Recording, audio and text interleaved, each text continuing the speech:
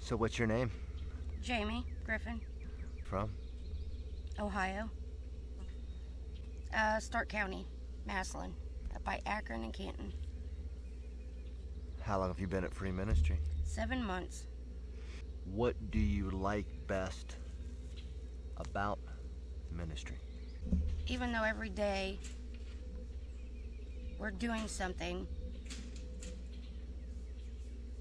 you still have time to talk with the Lord. You know what I mean? Like shoveling, instead of anger or frustration, you get to find God and ask Him the questions that you need answers to that only He can answer. The calmness, like the peace. Because when I was in Ohio, everything was so noisy. You know, like, not people talking and stuff, but the chaos. There was so much chaos. And I guess it's because there's no hustle and bustle, or you don't have to worry about running into somebody that, you know, is a drug dealer, or you have problems with. You get to come here and just release it all. If somebody was watching this video and you wanted to convey something, anything, about any topic,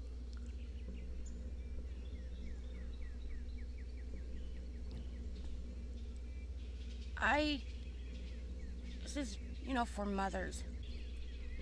Whether it's addiction or you're in an abusive relationship, if you don't find God and heal yourself, and you're not good for yourself, you're not going to be good for anybody else. You're not going to be good for your children in a relationship. And,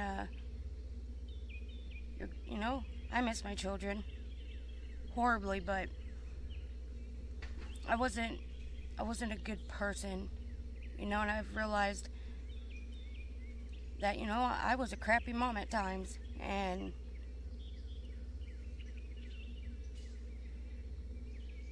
my brother told me, he said, find yourself, Jamie. Be who God wanted you to be. Don't be who you want to be, because you always get in your way. And, but you do have to find the Lord to find solace. And you have to come to terms with what we've done wrong to everybody else, especially being a mother.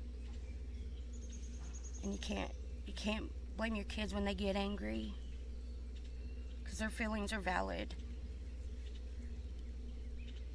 And just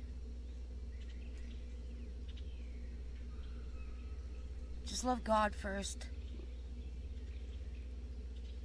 Love your children next, because without God, you're not going to be able to love anybody.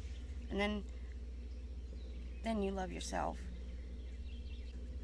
what are you in control of?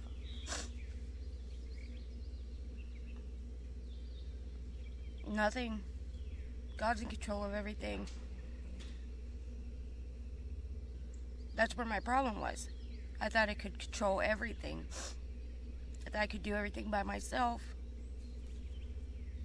And I couldn't understand why my life just wasn't going the way I wanted it to go, because I was, I had everything. I had everything under control, and I didn't. But now that I'm handing it over to the Lord, I'd hand it over to Him. I have to hand it all over to Him.